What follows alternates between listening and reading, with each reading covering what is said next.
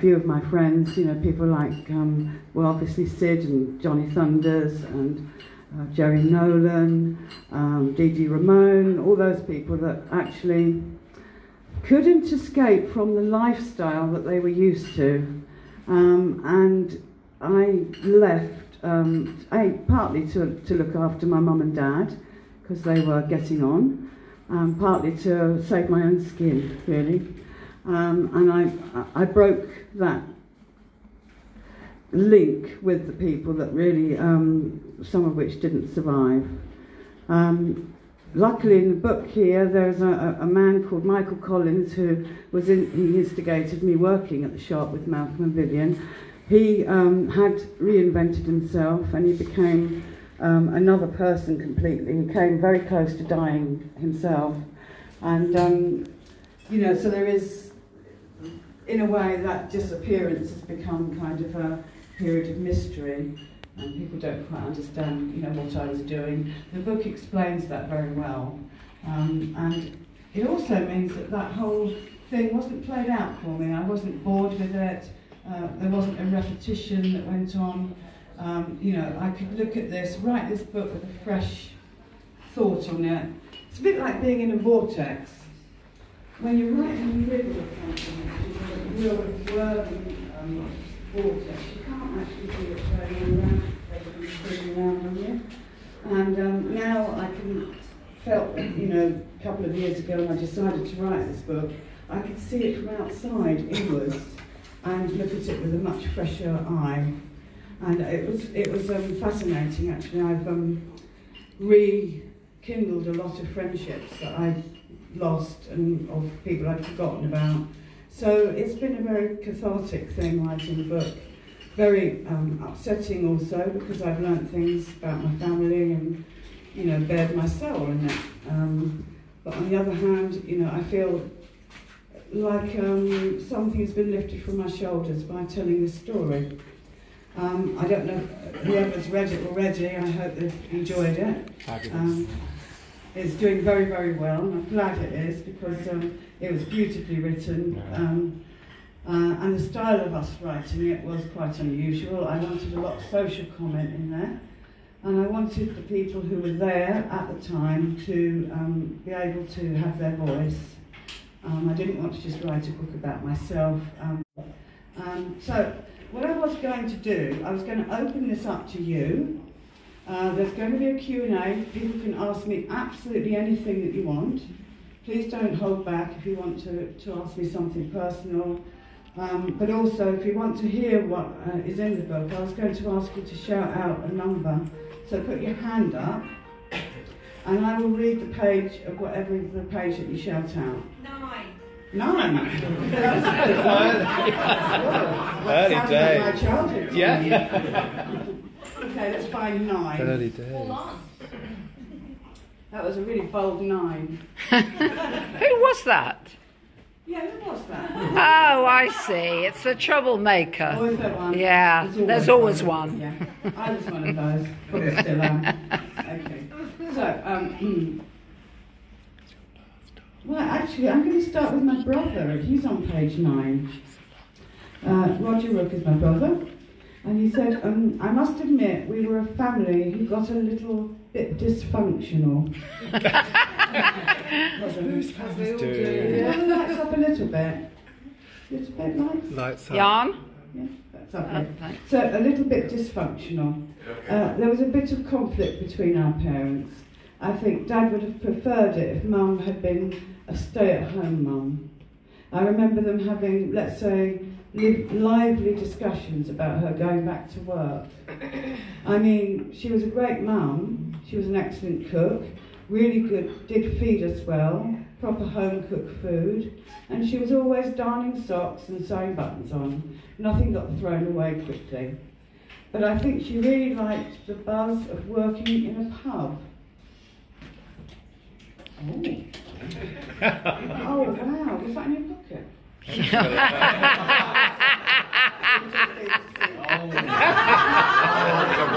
little bit skinny, actually. This has got bad droop on it, hold on. Yeah. Someone needs to get this screw. Tighten that up. There you go. Hold on. There we are. There we go. That's fine. I can actually just shout, to be honest. I can learn to shout. Okay. So just down. Yeah, that's great. Okay. So where were we? My mum liked the buzz of working in a pub. She was a barmaid, my mum. And the banter and liveliness of it all. She was not comfortable with just being at home.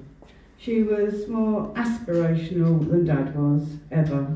I can always remember them talking about decorating the house, and her saying to him, I suppose you'd be quite happy with orange boxes for tables and jam jars for glasses, wouldn't you? Just to fill in the gaps here, my mum never actually really got what she wanted in her life. You know, we never had enough money for her to have the right light fittings or the right sofa or things like that. So she was always a little bit, I don't know, maybe perhaps a little bit envious and a little bit unhappy about the fact that they didn't have much money. Which actually is very interesting because they did these ballet classes for me and you know, they hadn't got hardly any money. So for my mum to do that was a really big monetary sacrifice. So anyway, Dad would take me to this is my brother again. Dad would take me to the library every Saturday, and on the way back we stop at a garage and spend about a quarter of an hour looking at the cars. We never had one. Never had one. Oh, I love yours. All black and shiny and new. We never had a car, but obviously it did cross his mind. So anyone else? 91. 91. The year I was born. Oh, well done. Okay. A youngster in the house. Not that I'm talking about that. Okay. Oh, this is really good. You know, pick 91. This is great. Okay, I'm going to have a sip of my drink. Me too.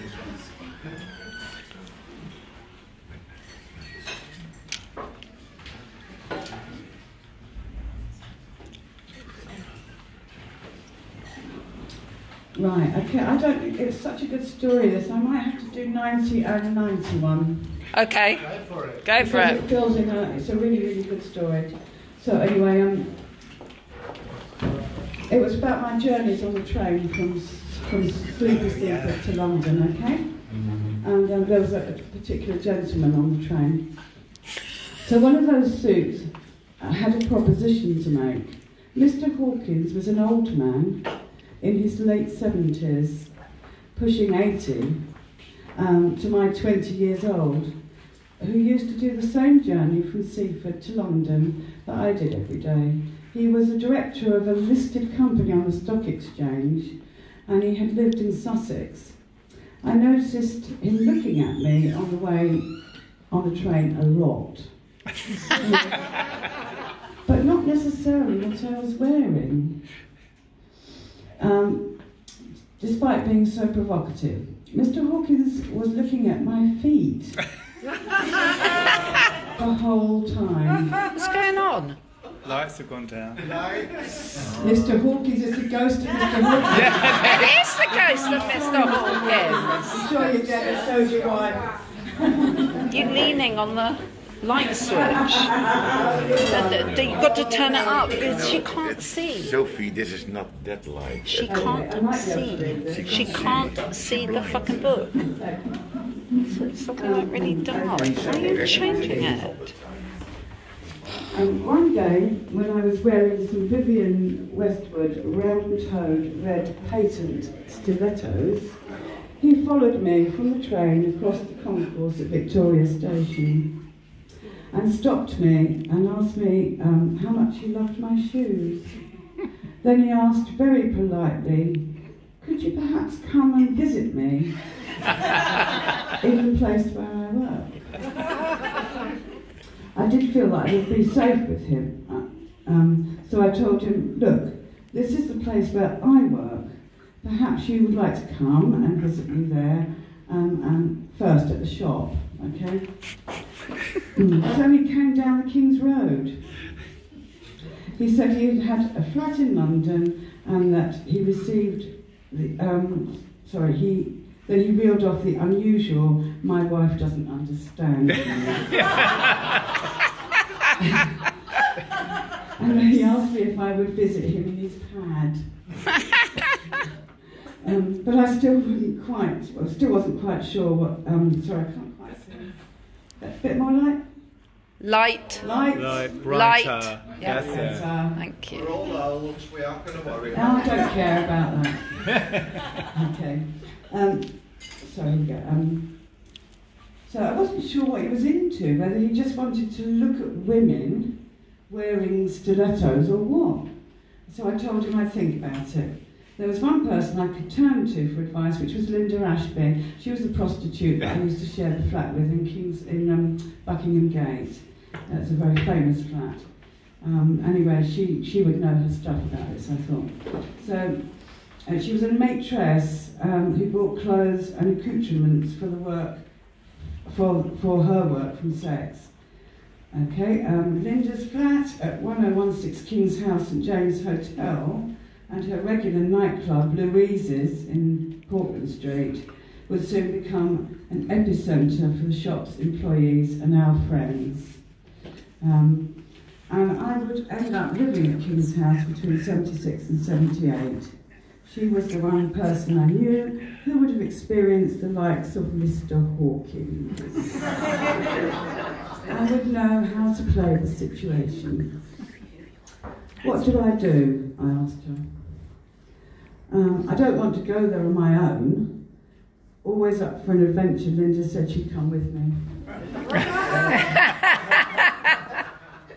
Mr. Hawkins' business flat was very old-fashioned, stuffed full of antique mahogany. He greeted Linda and me with glasses of champagne, but before disappearing into another room. When he came out, he was wearing a full negligee with a little pair of pants on underneath and a pair of patent stilettos. He was probably about size 12 shoe. It turned out that he wanted to walk around in them in front of an audience, and he was so pleased he got one. After that first visit, he said he wanted to be a regular thing, and offered to buy me a gift in return. I said, "Oh no, I don't think so. Don't worry about that." But he was insistent. "Oh no, I'd really like to buy you something. I know a really nice jeweller's in Kensington. I'll meet you outside there and you can pick what you like." I didn't want to take Mr. Hawkins for a ride, or lead him down the garden path, or lead him down a road that I couldn't find fulfilling. If I'd wanted to watch him wearing those clothes and shoes, I would have happily done so without being paid. It seemed a bit tawdry and demeaning, so I never turned up. Did you ever see him again? No. No. No, not after that, not on the train or anything? No, You never saw he him was a again? really elderly man. Unfulfilled. He was, he had no hair. He had yellow, really bright yellow, like jaundiced teeth. Oh my God. I know, and Not he a also beauty. had very bad breath. Oh. And he had a skin complaint as well. So I guess it's no wonder his wife didn't understand. But he was a kind-hearted man. Yeah. And, you know, I never did think that he was actually going to go into a room and dress up. Yeah. It was amazing. That was- He was a big bloke as well. It's not a skinny man by any means. Anyone else? 23. 23. It's Okay. really at the beginning of the book. I know, I'm going to think. Yeah, I'm halfway through. If it's a crap page, I won't do it. Oh, this is good. That's fair enough. There are no crap. Nothing's crap, it's really good. That's true, yeah. Why did I say that? It's so good. Okay. So this is High School Confidential. It's actually the beginning of chapter 2. I was a teenage alien, which is 1966 to 1970. By the time I had left junior school, I already knew I was going to do something different with my life. I didn't pass my 11 plus and went to Seaford Head Secondary, where I first met my friend Sally, and Gillian Payne, another girl I'd been friends with at the juniors, who often lived up to her surname. I did really quite well to begin with. I was in the A stream, but it was a real eye-opener going from one quite small school to, at the end of my road, to a big comprehensive full of loud, clamouring voices. At times, my secondary school days closely resembled the Bash Street kids and in Vino. I didn't have many friends, but one of the best was Leslie Foster, who would be then, for me, in some crucial moments in my life, there for me, and still remains very close to me to this day. This is my friend Leslie talking.